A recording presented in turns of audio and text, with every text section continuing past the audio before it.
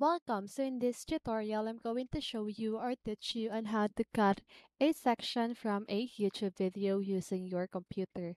So if you want to know how I did it, just keep on watching. So first of all, what you need to do is to open your browser, then search for youtube.com and find the video that you want to use.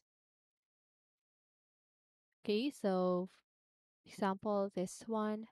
So before you do this, you need to make sure that you have the permission of the creator to avoid problems. Okay, but this is just a tutorial. I won't use the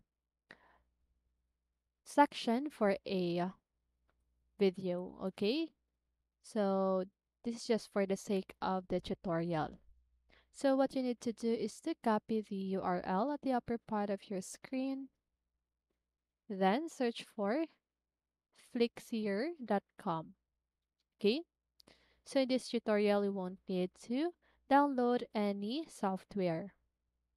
Now click on the Start Editing button.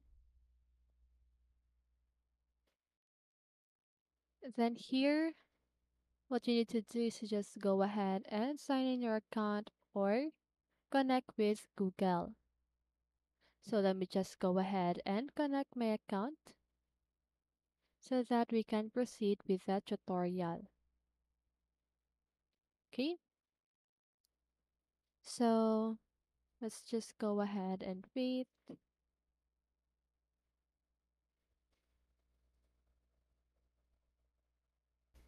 So now let's just go ahead and click on Create a Project. Now select a format. Now click on Create Project Name. So Sample. Click on OK. So here, click on the Import button. Then select a this link. Okay. So here, paste the link that you've copied earlier and click on the Import button. Then you just need to wait until the import process is done. Okay, so let's just go ahead and wait for this one.